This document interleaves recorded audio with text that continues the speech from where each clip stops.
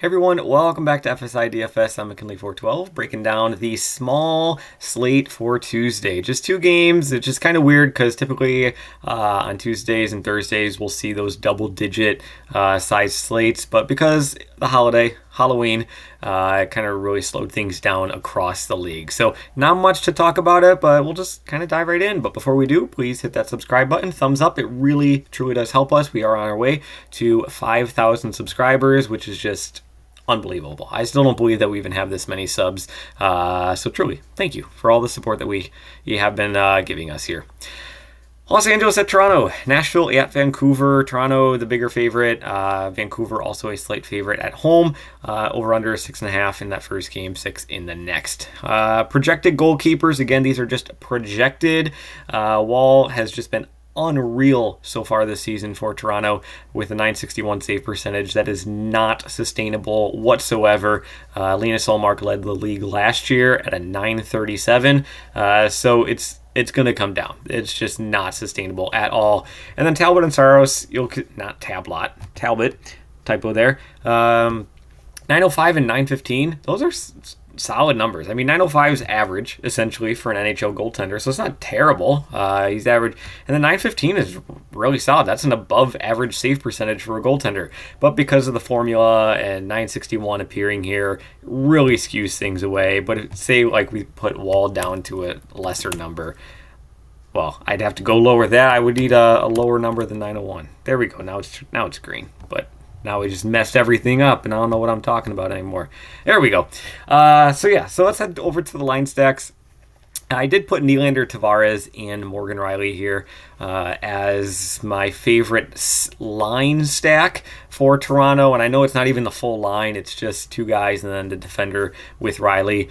Matthews, he's over here. He's gold, at least what I think is gold. I am colorblind. Really struggle with colors at times, but he's gold just because he should be 90% owned in cash games, given the matchup, given who he is, given the rest of the options that we have on this slate. So Toronto, they've been on the road for a long time here, I think almost 2 weeks. So they're finally returning back home. Matthews, in the first 3 games of the season where they were all at home, he had 2 hat tricks, 21 shots on net. Again, he should be absurdly owned in cash games. Even in GPPs, I would still almost play him just because the upside he can bring and the chances of him throwing out a dud I think are very slim. But his line mates on either side of him, Yarncroc and Marner, have just not done really much of anything so far to start the season. So I would fully understand a Matthews just kind of one-off if you do want to go there. Or you could even pair Matthews with Nylander or Tavares or guys on that second line because they all do share that top power play unit correlation. So Nylander and Tavares, they've been great together. They seem to be feeding off each other in terms of when one scores a goal, very good chance that the other one has an assist to go along with it. So if you're going to be playing one, definitely correlate it with the other guy. And then Rielly, I think, is just too cheap at 4.9K. We've actually seen his salary decrease as his production has gone up, and he's done pretty well. Jake McCabe, he got injured for Toronto, and it really kind of thinned out their blue line. So they're really asking guys like Rielly to step up, and he saw a big boost in minutes in the game that Toronto played without McCabe. And I think that could be a thing going forward.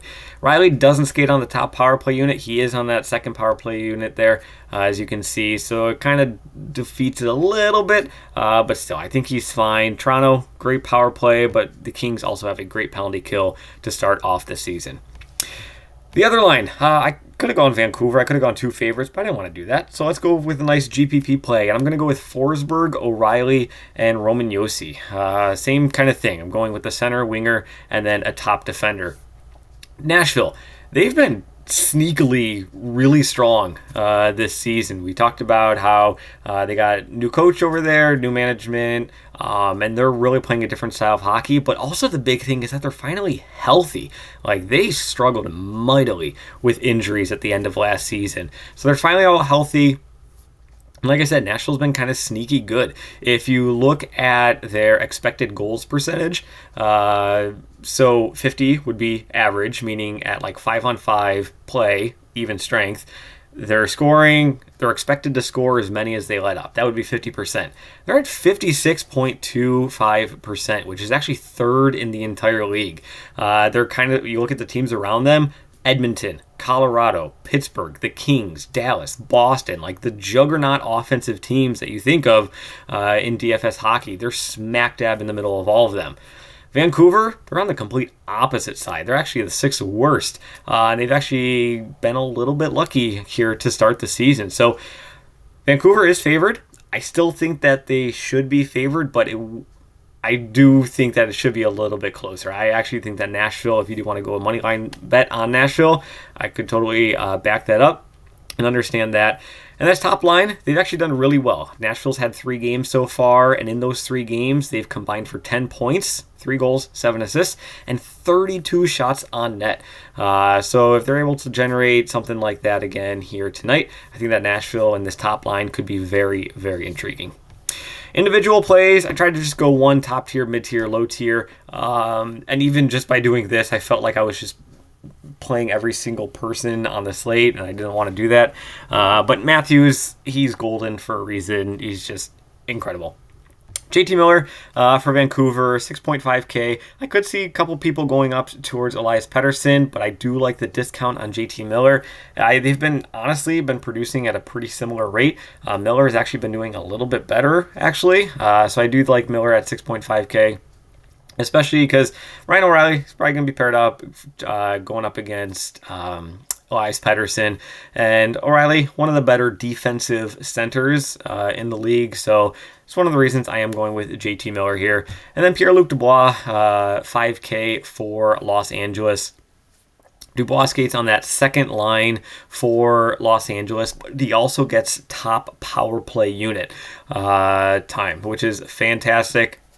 Toronto, they've really struggled on the back end in terms of the penalty kill.